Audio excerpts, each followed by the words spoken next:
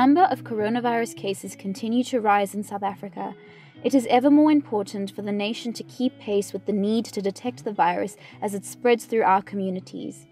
Testing labs use a method called qPCR to diagnose patients with the virus, but this is only one step in the process. To accurately and rapidly diagnose patients, labs need resources, equipment, and expertise to deliver rapid and reliable results. With funding support from the South African Medical Research Council, 2 DIPLOMICS network labs in Cape Town and Durban are joining the national effort to screen and diagnose coronavirus infections. In Cape Town, the CPGR have been providing qPCR testing since late April, and they recently expanded their operations to reach 1,000 tests a day, with results often in 48 hours.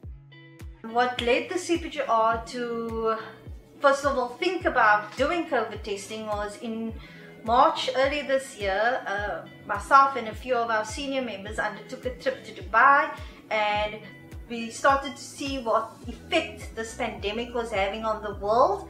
And because we knew we had the technology and the human resources to perform COVID testing, we decided that it was our social responsibility to play a role in testing at whichever level we can. When we dissected the COVID workflow and looked at what the bottlenecks were, the bottleneck was actually the initial sample preparation before extraction happens.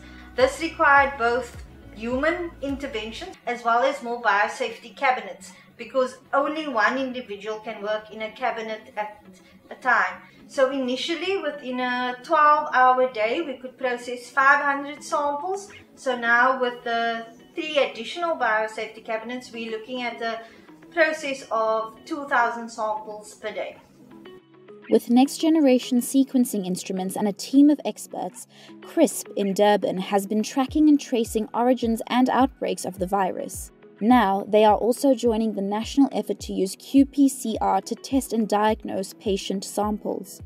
We have a group of postdoctoral researchers and PhD students that decided to stop the projects to donate all the time to help the national response. So far, we have done thousands of qPCR results, and we are now receiving samples every day from the NHLS.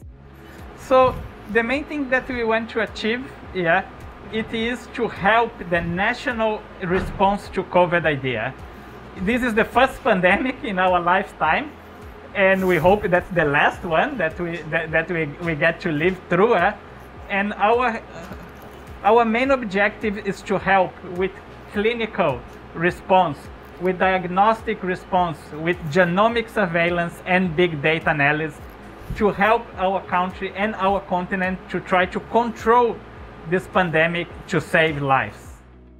In the coming weeks, the CPGR and CRISP will add 1,000 to 2,000 test results a day in support of South Africa's fight to manage the coronavirus pandemic.